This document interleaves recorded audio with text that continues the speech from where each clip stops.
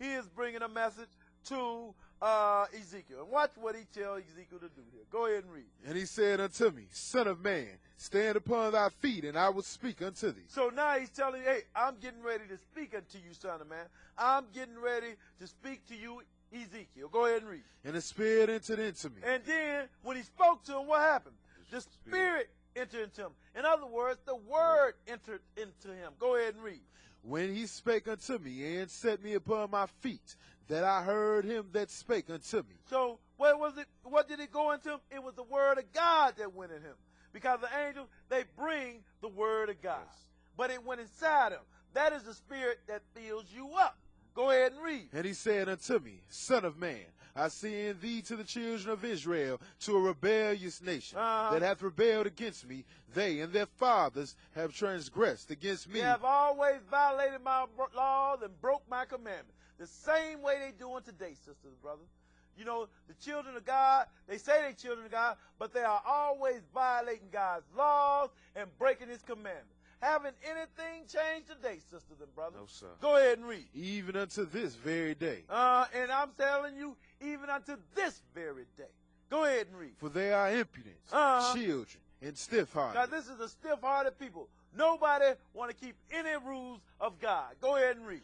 I do send thee unto them, and thou shalt say unto them, Thus saith the Lord God. Go ahead. And they, whether they will hear or whether they will forbear, for they are a rebellious house, yet shall know that there hath been a prophet among them. All right, now skip on down to verse 7 and read, man. And thou shalt speak my words unto them. And he said, what you going to do? You going to speak my words unto them. You going to give them my spirit. Go ahead and read. Whether they will hear or whether they will forbear, for they are most rebellious. But thou, son of man, hear what I say unto thee. He said, you hear what I say unto you. Go ahead and read. Be not thou rebellious like that rebellious now, house. Now, you don't be like these other guys.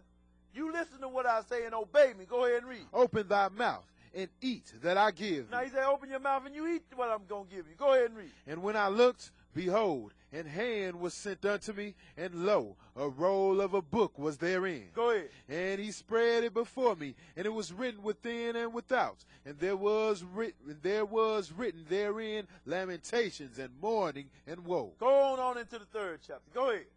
Moreover, he said unto me, Son of man, eat that thou findest. Eat this roll and go speak unto the house of Israel. What did he say? He said, eat this roll, this book. Would that mean chomp down on this book? No, he mean read these words and eat it. Put it in your mind.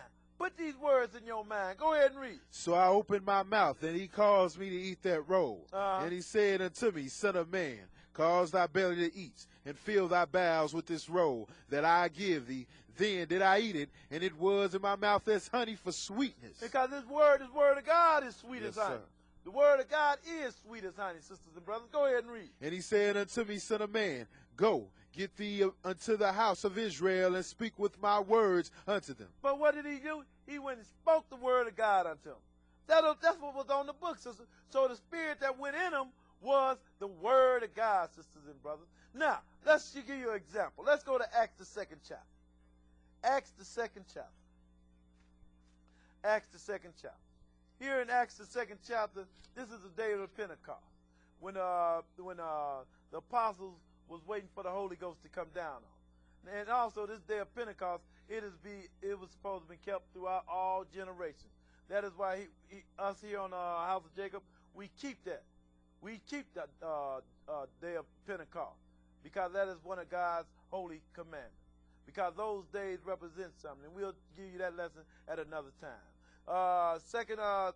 Acts the 2nd chapter, and we're going to pick it up at verse 1. Acts 2 and 1. When you get there, brother, go ahead and read. And when the day of Pentecost was fully come, they were all with one accord in one place. You mean to tell me they wasn't in the upper room? No, sir. No, they wasn't in the upper room. They was all in one accord in one place. Go ahead and read. And suddenly there came a sound from heaven as of a rushing mighty wind. Now you got this sound coming from heaven like a rushing wind. Go ahead and read. And it filled all the house where they were sitting. And there appeared unto them cloven tongues like as of a fire, and it sat upon each of them. And we understand these are angels. Ain't they all ministering flaming spirits? Yes. And we understand that spirits move like the wind. And we can't go through all that today, but if you stay tuned to this program, we'll explain all that to you. But these were angels that sat upon them. Go ahead and read. And they were all filled with the Holy Ghost. And then they were filled with the Holy Ghost, or we can say they were filled with the Holy Spirit.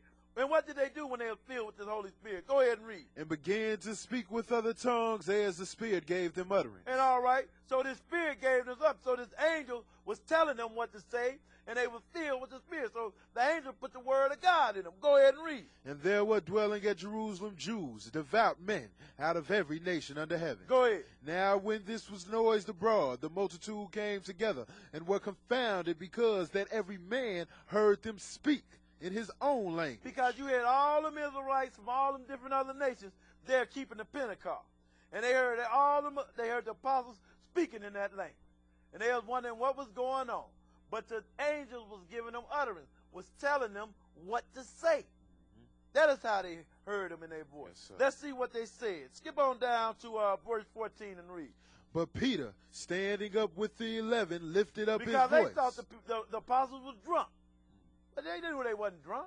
This is what they were saying. Go ahead and read. And said unto them, Ye men of Judea, and all ye that dwell at Jerusalem, be this known unto you, and hearken to my words. For these are not drunken, as ye suppose, seeing it is but the third hour of the day. It was only 9 o'clock in the morning. They ain't drunk. They ain't drunk at all.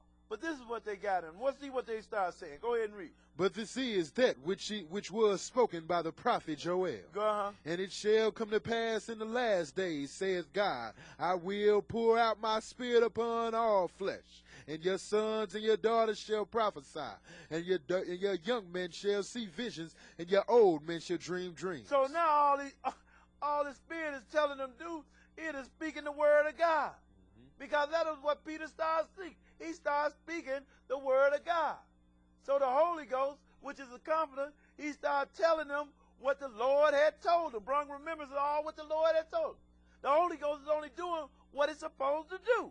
Go ahead and read. And on my servants and on my handmaids I will pour out in those days of my spirit, and they shall prophesy. So he's going to pour out their spirit, and what they're going to do? Prophesy. They are going to prophesy. In other words, they're going to speak the word of God. That is what the Comforter do. That is what the Holy Ghost do. It brings you the word of God.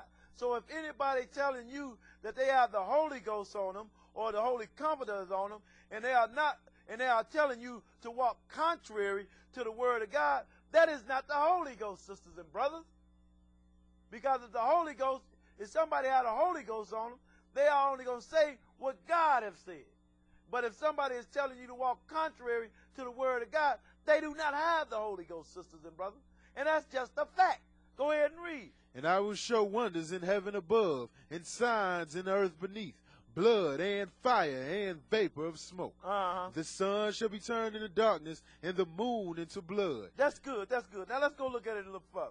Acts the 10th chapter. We go into Acts the 10th chapter. Here in Acts the 10th chapter, the Lord, he is getting ready to open the doors to the Gentiles here. So he's going to come to this Italian brother named Cornelius. Now Cornelius, he was a righteous brother. He kept the commandments of God. He eschewed evil, and he prayed to the Lord always. So the Lord, he accepted his prayers and everything. Now the Lord is going to do something for him. Acts 10 and 1. Acts 10 and 1. When you get there, brother, go ahead and read. There was a certain man in Caesarea called Cornelius, a centurion of the band called the Italian band, a devout man and one that feared God with all his house. And so if he feared God, that means he was obedient to God. Yes. Go ahead and read. Which gave much alms to the people and prayed to God always. And he always prayed to God. He always did good for people. Go ahead and read. He saw in a vision, evidently about the 9th hour of the day, an angel of God coming in to him and saying unto him, Cornelius. So now we got this angel of God, which we can call the Holy Ghost, right? Yes. He came to Cornelius. Go ahead and read. And when he looked on him, he was afraid and said, What is it, Lord? And he said unto him, Thy prayers and thine alms are come up for a memorial before God. See, because all your righteousness and everything have come up before me, before God as a memorial. Now I'm going to send somebody to you for that. Go ahead and read. Now send men to Joppa, and call for one Simon, whose surname is Peter. He lodgeth with one Simon a tanner, whose house is by the seaside. He shall tell thee what thou oughtest to